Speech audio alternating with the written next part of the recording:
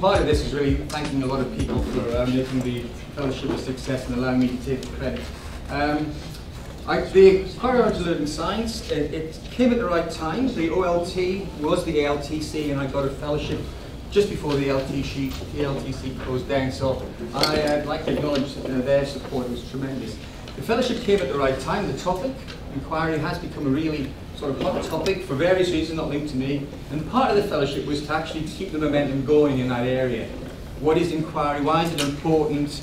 Can we support people? Can we get something to change? My emphasis for my fellowship wasn't on a new pedagogy or instructional strategy, is can we, over the period of time of the fellowship, push things along and actually get practice change in various institutions around the country.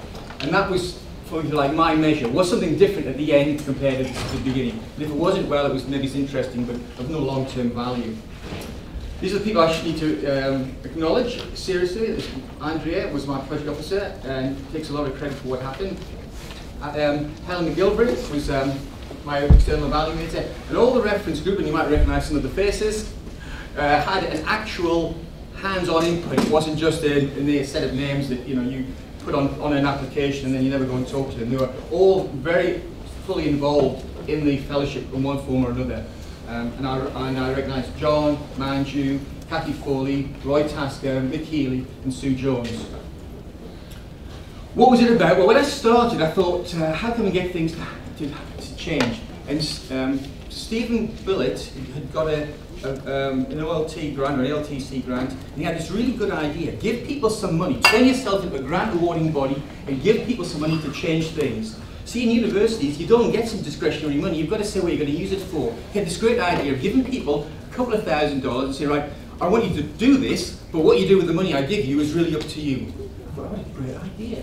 So what we did was I got people to do expressions of interest. This time 2 years ago, a little handout went around, expressions of interest, something to do with inquiry, and we supported a number of groups across the country. Here's Kirsten and Kay were at UQ, and Julie and Nicola at UNE, to develop something that maybe is on the cusp of developing anyway, but I could give them some support with money. But more than that, I was out there later on in the year talking to the students, doing focus groups, doing surveys, and so that we could actually push along some initiative that would turn into something of value for them, and that they could end up publishing it, getting together with people who have similar interests. This thing in the middle was something that I was there and I saw it in action. Here's the students doing something. I went around and talked to the students. We did the focus groups and things, and we did that with all the athletes, all these ALTC fellowship funded activities. So it wasn't, here's the money, come send me a report at the end and I'll put it somewhere. It was actually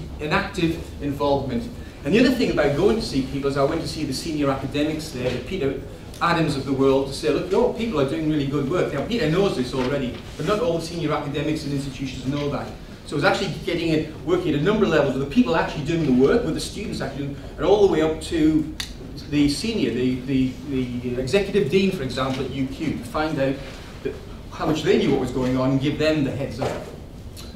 Other thing that was happening, so put that on one side, not everybody knows what inquiry-oriented learning is, and I'm not going to give you a lecture on that, but one thing you want to do is to actually have people immersed in the ideas. So we ran workshops, I ran workshops in different places. This is at QUT, this is at Charles Sturt, this is at ANU, this is at Strathclyde University, where we had people immersed in an inquiry-oriented activity. Let's critique it. Let's see, is it just words? What does it mean?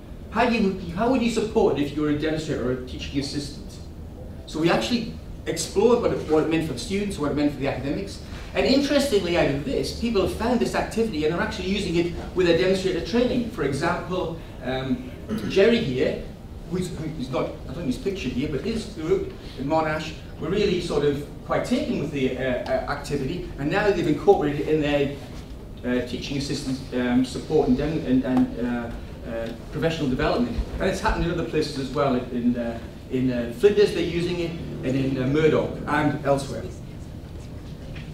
Each of the workshops I wrote a report. They all did feedback, so I actually wrote reports for each of the workshops. They went back to the people, so they didn't just say, well, that was interesting. They could actually reflect on what they said, and they found out what other people had said, got anonymous comments, so everybody got to see what everyone else said, so they could actually reflect on the value. So it wasn't just you blow in and you blow out and that's it. There's obviously there's got to be a website where some of these things are, so you know that's it there, and that's me on the cover. But it's meant to bring together some resources. Websites are websites. Let's face it, they're important. But they're not really necessarily that exciting. But things that happen through the fellowship got put on there. Intermediate reports for the athletes, for example, got put on there, and other resources were placed there. One of the key things I did was to try and get the research people together. See, we have research camps and teaching camps, although we don't admit it in the public. They are, oh, no, well, maybe we do actually, but what we want to do is to get the groups together. I had a national forum where I had it opened by the DVC research at my university, and the message was inquiry and research, integrated learning is important at undergraduate level because it leads you through to students being interested in research and impacting on the bottom line in research. So the DVC, it didn't require any persuasion. He saw the value of that, and so getting him involved and other people who came along of international stature, Gabriella Weaver from Purdue, Mick Healy, Manju was there doing a terrific talk, and others sort of were talking about their developments and their work in that area. Okay. I also went out to CSIRO and I worked with them as, to develop something, because I won't go beyond the usual suspects. Go beyond the usual suspects, find out what it is that might be interesting happening out there in, for want of a better term, the real world, and bring it into undergraduates. And CSIRO were really keen on that. So Scott Watkins is working on solar cells, organic solar cells, and we now have at UTS, we trialled an inquiry-oriented experiment where students get involved with the research developed solar cells and can do an inquiry experiment in the first year in a big class, 500 students. We're not talking about a senior subject or cherry-picking students that are really perhaps you can say they're potentially going to be your researchers because they've done well at school. This is all the students getting some exposure, and that was a key thing for me as well. UTS was interested in getting something out of this. Surprise, surprise. This was a national fellowship across science, but UTS, where was they getting out of it? We developed through Shirley, who's our DVC teaching and learning, community of practice to bring people across from the university, not just science actually, from business, from law, from design, architecture and building, from faculty of arts and social sciences, to talk about inquiry and what research integrated learning means for them. And that's actually up and running, and it's in its fledgling state. Whether it survives will be whether or not there's any value in it for people that are involved. Okay, the other thing, what are the outcomes? What else has appeared that's of value? Well, we've already heard about the good practice guide that Liz and I put together, which to an extent lent to the things that I've learned over the 12 months on my fellowship. So it's good that something goes out there that talks about inquiry and the impact on a very important national issue, which is standards and the threshold learning outcomes.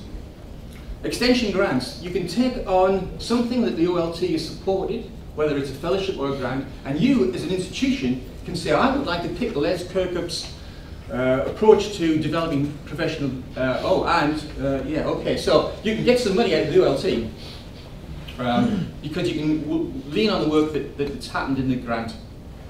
And the last thing, and maybe I don't need to say this, there's actually going to be something of a journal issue, special issue, and I think I might leave it there because Manju or Alex will talk about that. So thank you very much. And there are copies of the report which are going to go around now. So thank you.